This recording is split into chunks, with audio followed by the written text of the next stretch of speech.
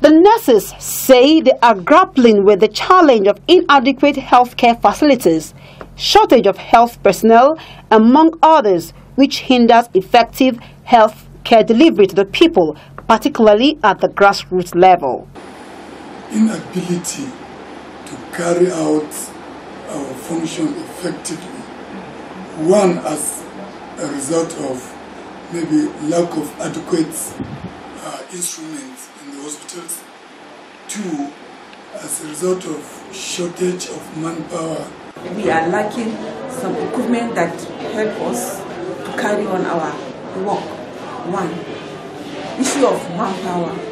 Lamenting the prevailing situation, the nurses working under the Kaduna State government say they are not motivated to carry out their duties effectively, hence the need for a unified salary structure. Scheme of service and payroll for all nurses.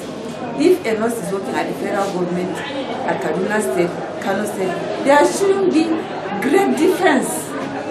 We went to the same training school, the same requirements, the same governing body. They have to put the salary of nurses into the appropriate way it's supposed to be, like our colleagues in federal, they should pay them properly.